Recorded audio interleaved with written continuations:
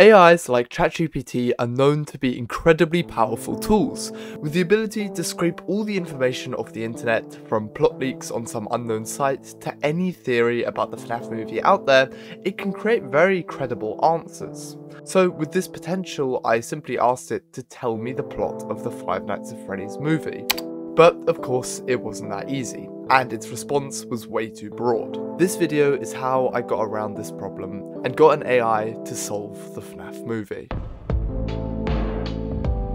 Now, the story it wrote in response was similar to what we see in the trailers. Mike Schmidt, New Night Guard, Old Freddy's Pizzeria, Dead Children, and Possessed animatronics, which makes sense seeing as it's based on the same story. But this is just a plot to a FNAF movie, and isn't specific, and is not the plot we are looking for. So I decided next to include details about the movie we see in the trailers to limit what storylines it can use, which meant dissecting each scene from the trailers and writing it out so the AI could understand it. So let's go through it. Across all of them, there were 15 details that were key to the plot we will give the AI to give it a rough outline of the story. If you want to pause to read the exact details, feel free to, but I just described everything important that happened in the trailer. With that information punched into ChatGPT, it gave a pretty plausible storyline. Mike Schmidt, a struggling single father of Abby, applies for a night shift job at Freddy Fazbear's Pizza. While it used to be popular, it has been abandoned for years. On Mike's first night, he discovers the pizzeria is still intact despite being abandoned. A woman who visits during the night shift claiming to be a police officer warns Mike about the possessed animatronics trying to harm Abby, who he brought with him due to her curiosity. After this, strange occurrences, including the pizzeria starting up during the night and flashbacks, reveal the horrific past of the restaurant. Meanwhile, the animatronics and the puppet try to lure Abby toward them, thinking she can free them. Mike, along with a policewoman named Officer Reynolds,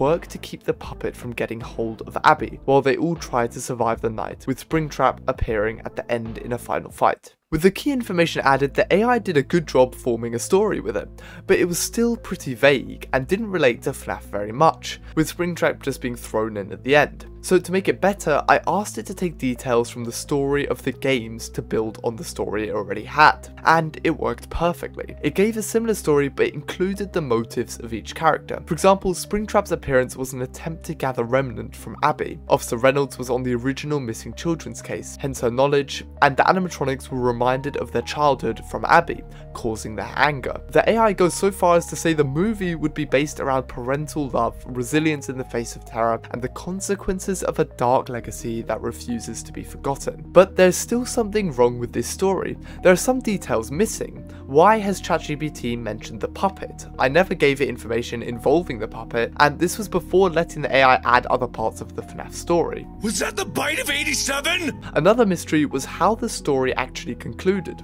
What happened during and after the fight against Springtrap? It was never answered. Well, we want to leave the AI to make its own decisions, so I avoided giving it any more information and just asked it to answer these questions. And this is where ChatGPT slowed down a bit. With these new questions, the story became very strange, with it now including Mike using a powerful and dissonant frequency that disrupted the puppet, which sounds like it came straight out the SCP Foundation. If you've used ChatGPT before, you will know it's very good at creative writing tasks, but it gets very confused by other commands. This, along with the story becoming longer with each request, became a massive problem. It started getting confused with what story it was following, making multiple timelines in the same question, or just straight up ignoring everything else and just making full stories about a tiny detail, which was a little frustrating to work with. Why is it talking about the puppet? I never asked about the puppet's boss battle. Why are there so many question marks? So after struggling with it for a while, I got it to tell a complete story with these questions answered. The final step is explaining the two scenes I felt weren't explained enough in the trailer. So I gave the AI a chance to try adding them to its story. The first is why Officer Reynolds appeared at the pizzeria the same night Mike began his shift. And secondly, who the man we see attacked by Bonnie is and why he's in the pizzeria. Actually, what did any of these adults have to do with the story? And what the AI came up with was fantastic. The adult is known as Mr. Thompson, a former employee who had worked at Freddy Fazbear's Pizza shortly before it was shut down. Seeking closure, he breaks into the pizzeria accompanied by Susan, John, and Lisa. Wait, but there's two guys and... I'm not risking assuming anything here. Their names will stick. These three were childhood friends that all narrowly escaped the animatronics and returned to face their childhood demons. And as we see, this ends badly for Mr. Thompson. And as for Officer Reynolds, well, to explain that, how about instead I tell you the whole story straight from the AI. In the Five Nights at Freddy's movie, Mike Schmidt, a struggling single father, applies for a job as a night guard at Freddy Fazbear's Pizza, a once thriving restaurant in the 80s with a dark history. The establishment, which had been closed for years, was infamous for a series of incidents where children mysteriously went missing. However, the enigmatic owner, Mr. Jenkins, is determined to revive the pizzeria's former glory and has refused to scrap the location. Desperate for work and with limited options, Mike decides to bring his curious and adventurous daughter Abby to his new job on his first night. As they step inside the deteriorated pizzeria, they are immediately greeted by the unsettling remnants of its heyday, the faded colour and the abandoned animatronics in the back rooms, clouded in a sense of unease. Assigned to the security office, Mike's main responsibility is to monitor the surveillance cameras throughout the pizzeria. As the night progresses, he witnesses the animatronics, Freddy, Bonnie, Chica and Foxy, awakening and exhibiting strange, aggressive behaviour after dark. It becomes apparent that the spirits of the missing children from the past have possessed these animatronics, seeking revenge on anyone who crosses their path, but Mike doesn't know this yet. One night, while watching the cameras, Mike notices a figure on the cameras, an unfamiliar woman dressed as a police officer. Intrigued and wary, he grants her access to the building, assuming she has arrived to investigate the supernatural occurrences. The woman, Officer Reynolds, reveals that she was involved in the original investigation of the missing children's cases back in the 80s. She shares chilling details about the unsolved mysteries surrounding Freddy Fazbear's Pizza and warns Mike that the animatronics are drawn to his daughter, Abby, as they believe she holds the key to setting them free. As Mike spends more nights at the pizzeria, he witnesses increasingly alarming paranormal phenomena. During a brief moment of rest at his desk, he's suddenly jolted awake by loud noise, only to find the entire pizzeria illuminated, lights flickering and jovial music playing as if it were in full operation during the daytime. Mike realizes the animatronics are attempting to trick Abby, luring her into their clutches with a party. Determined to protect his daughter, he takes drastic measures, cutting off the power supply to the entire building. Meanwhile, in a separate part of the abandoned pizzeria, while the cameras are off, an unknown man named Mr. Thompson finds himself trapped. Mr. Thompson, a former employee, had worked at Freddy Fazbear's Pizza during its final days before closure. He returns to the decrepit establishment, haunted by memories and seeking closure. Accompanying him are three childhood friends, Susan, John, and let's just say Ben, who narrowly escaped the animatronics' aggression during their childhood. Their curiosity and desire to confront their traumatic experiences drive them to explore the abandoned pizzeria. Unbeknownst to Mr. Thompson and his friends, power being reset had reactivated the withered animatronics in the back rooms and the vengeful spirits within them, one of which was withered Bonnie.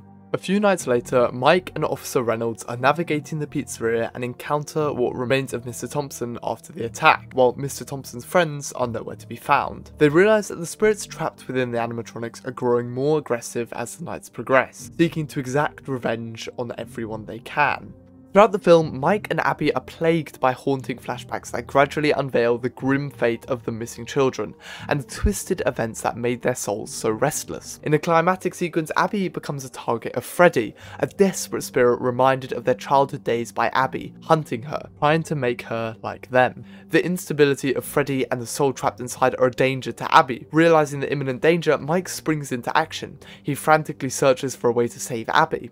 Mike recalls the information Officer Reynolds shared about the animatronics being susceptible to sound disturbances. With that knowledge, he sets up speakers and plays the sound of children celebrating in another room to distract Freddy. With the sudden chaos, Mike has his opportunity to grab Abby and escape from Freddy through the vents. Mike and Officer Reynolds continue their investigation into the dark secrets of Freddy Fazbear's Pizza. They uncover the truth behind the restaurant's founder, William Afton, who was responsible for the abductions and murders. Delving deeper into walled-off rooms, they encounter Springtrap, an animatronic suit containing Afton's decaying body. Springtrap has become a vessel for Afton's restless spirit, driven by malice and a desire to continue murdering. In a final confrontation, Mike and Reynolds face off against Springtrap. Utilizing their knowledge of the pizzeria's layout and the animatronic's weakness, they create a trap to contain Springtrap. With careful planning, they lure Springtrap into a room filled with exposed wire and malfunctioning equipment. As Springtrap lunges towards them, Mike and Reynolds trigger the electric electrical surge, causing a power overload to Springtrap circuitry. The animatronic convulses and malfunctions, weakened by the immense electrical shock.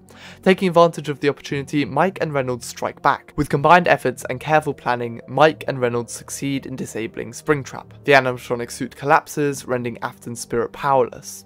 The trapped souls of the children, released from their torment, dissipate into the ethereal realm, whatever that means, finally finding peace. And that was the entire FNAF movie plot according to ChatGPT. Some details were of course missing from this, as it couldn't all be explained to the AI, but if this video gets enough support I might do a part 2. But until then, there's plenty of other FNAF content to watch on the channel if you're interested, and if you enjoyed, please put it in the comments. And that's all from me. Thanks so much for watching, and I'll see you in the next one.